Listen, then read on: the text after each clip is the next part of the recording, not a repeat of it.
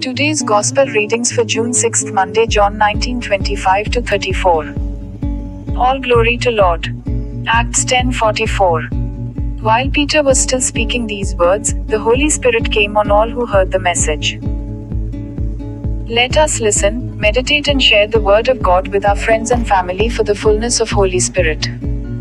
God bless you. Gospel John 19:25 to 34. Standing by the cross of Jesus were his mother and his mother's sister, Mary the wife of Clopas, and Mary of Magdala. When Jesus saw his mother and the disciple there whom he loved, he said to his mother, "Woman, behold, your son."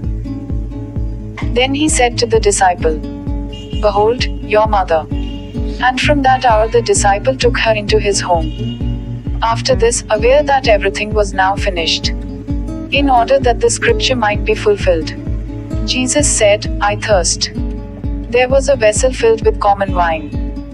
So they put a sponge soaked in wine on a sprig of hyssop, and put it up to his mouth.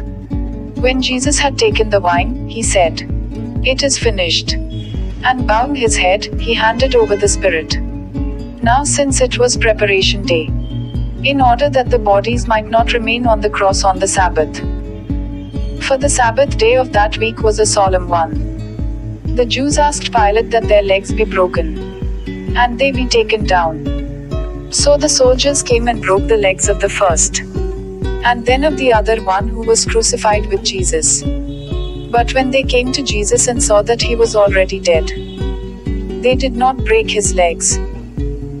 But one soldier thrust his lance into his side, and immediately blood and water flowed out.